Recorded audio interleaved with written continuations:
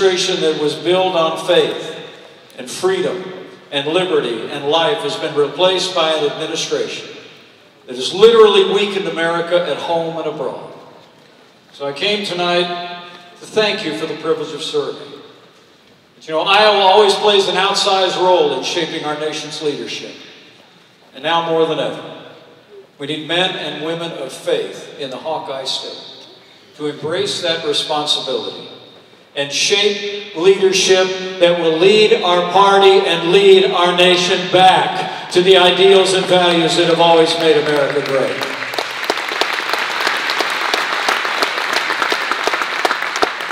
You know, the sweetest words I ever heard in my 4 years as Vice President, and I heard them many times here tonight as I met many of you, or when someone reaches out across a rope line or across a banquet table or out on a street corner and simply says, "I'm praying for you."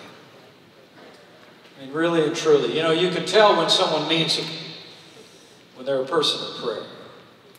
And I literally heard it every day that I was your Vice President.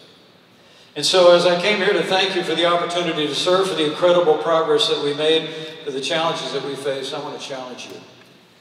As you hear from some wonderful Americans tonight, I encourage you to leave here tonight determined to do your part in the Faith and Freedom Coalition to shape that national leadership. But I also encourage you to avail yourself of that wellspring of support in the next year and a half that has seen our nation through more challenging times than we could ever imagine.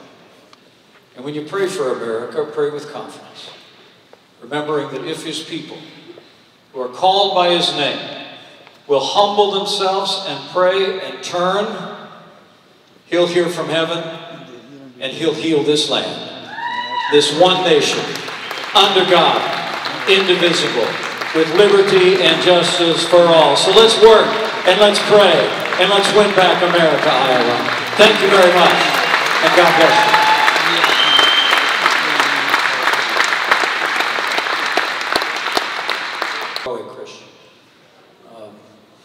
If you want to find strong faith, let me introduce you to my wife, Karen, who, by the way, was the best second lady the United States of America has ever had.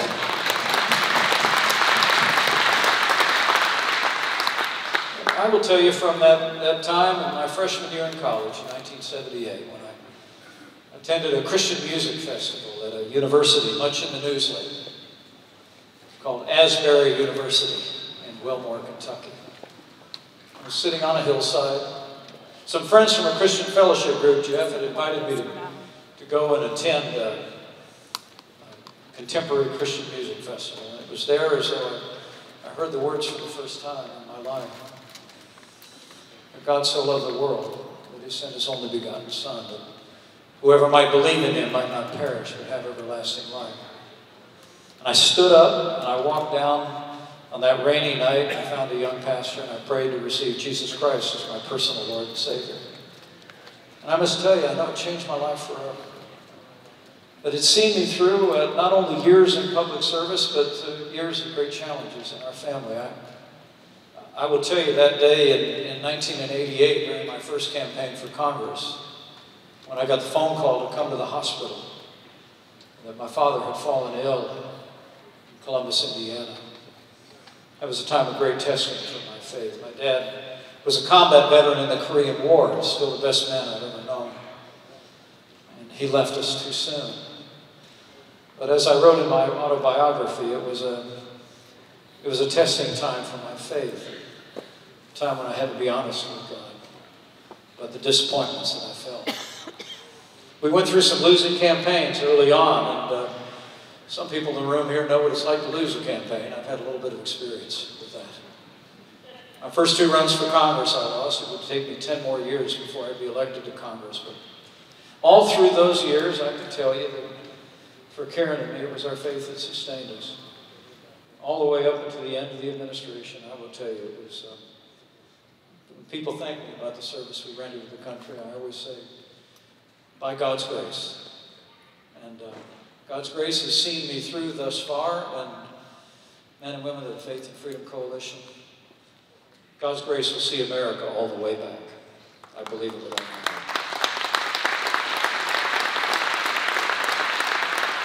Vice President, again, it's always an honor to have you in our Hawkeye State. Thank you, Jeff. I wish you would have been a little more enthusiastic in your speech. When you see 1,000 people out there, it kind of gets you juicy going. Mr. Vice President. Give him a round of applause. I thought that was pretty amazing. What a great challenge.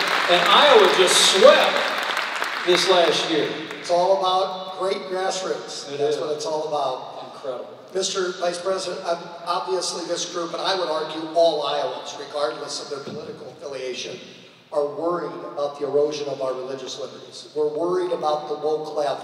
What do our leaders need to do now? Vote Republican. I'm good with that.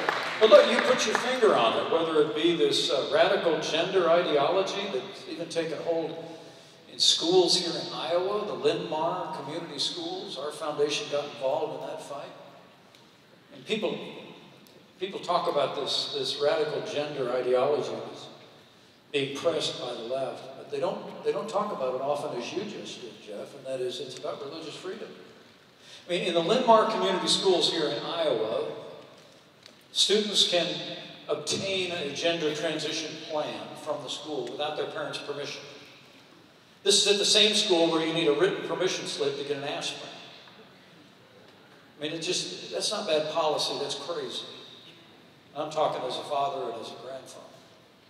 But just as bad in that school's policy is that students can be penalized if they don't use the proper pronoun at the school.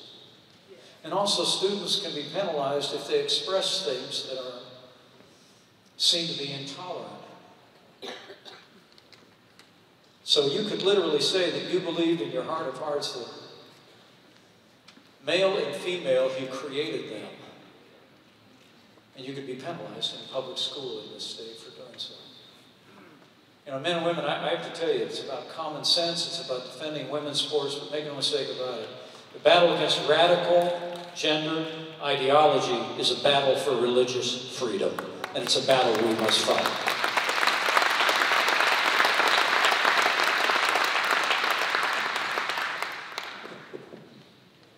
You've been vocal about the need to send aid to Ukraine.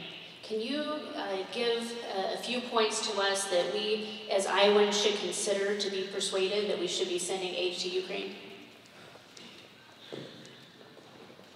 It was a year ago, Karen and I were traveling with a Christian ministry called Samaritan's Purse. We were in Poland along the Ukrainian border when the ministry leaders informed us that we'd be able to travel into Ukraine 1 month after the Russian invasion. Karen and I traveled to a refugee center just about 10 miles across the border. We saw things I never thought I'd see in Europe, other than in black and white films. I mean, imagine a scene, a crowd almost like this, surging in one direction, but the entire crowd was women of every age and children of every age in tow, with people carrying virtually everything they could carry of their earthly possessions on their back, fleeing the violence of the unconscionable and unprovoked Russian invasion.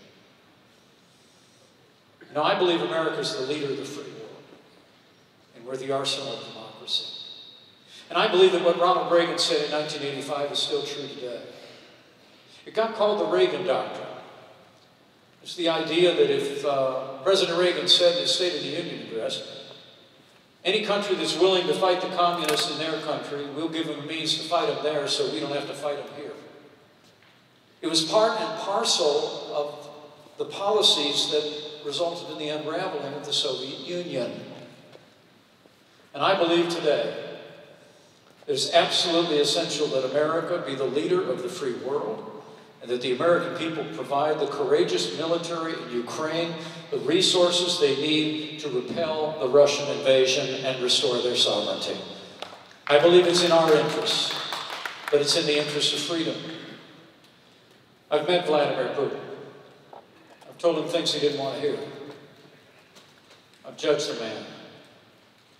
Let me tell all my friends here in Iowa, anybody that thinks that Vladimir Putin will stop at Ukraine if he overtakes that country has what we say out in Indiana, another think coming.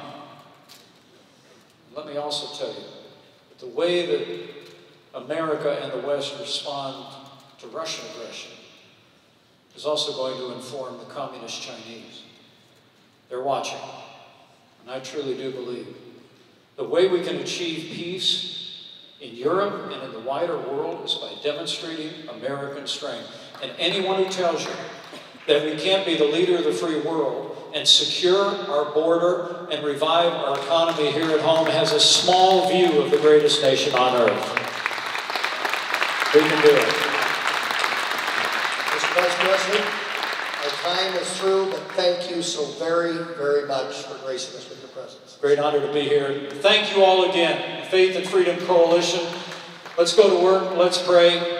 Iowa, we need your leadership to turn America around. Thank you all, and God bless you.